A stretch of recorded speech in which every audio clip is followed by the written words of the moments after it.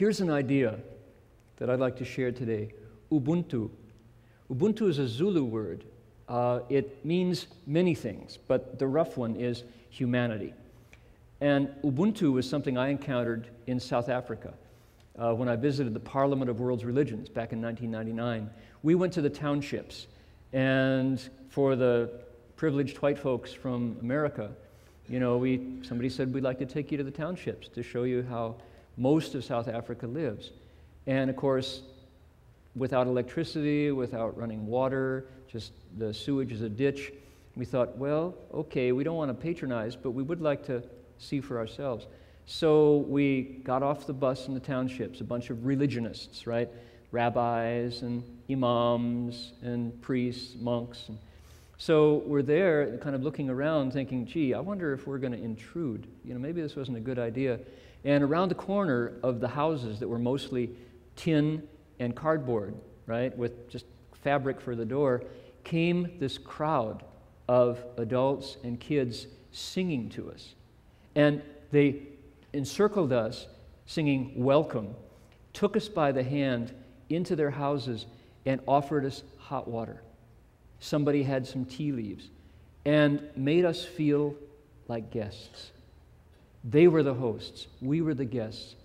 It was a wonderful experience of gracious humanity in relationship.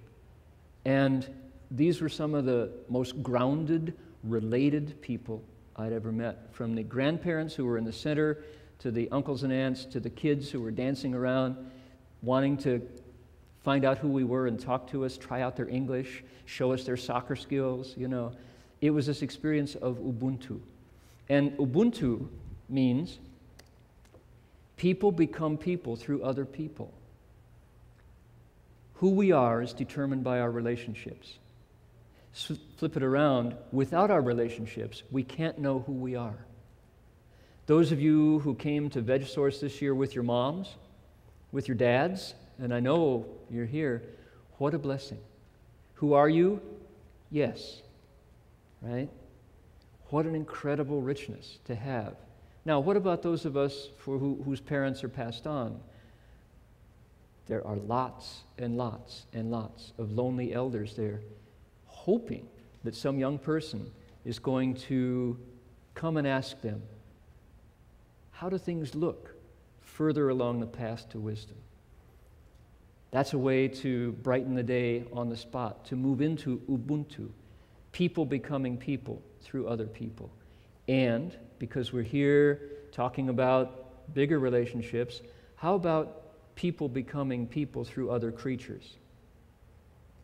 How about coming from Veg Source, stepping back out into the world of Burbank and Southern California and Western America and North America and the planet, and saying, I'm going to walk and live in relationship to all creatures on the planet, because my mind is genuinely bigger, having been to this conference. What a wonderful way to authentically live into our world of relationships. What a wonderful way to make a vegan lifestyle transform the world. Look at our Ubuntu. We are descendants of ancestors sitting in your seat. None of you popped up out of the earth this morning, right? We are children of parents. Some of us are parents of children. We are husbands of spouses, wives of spouses. As we sit there, the ties, the web, Indra's net just links and links and links. We are brothers and sisters of siblings. We are students of teachers, most of us. We are friends of friends. This web gets deeper and richer, and when you tug on one strand, the whole web moves. Goodness to one is goodness to all. Pain to one is pain to all. We are citizens, employees, teammates. Same body, great compassion. Ubuntu, the bigger web of humanity extending out to all creatures. This is the promise. This is how we can live if we live into it, if we awaken to that connection.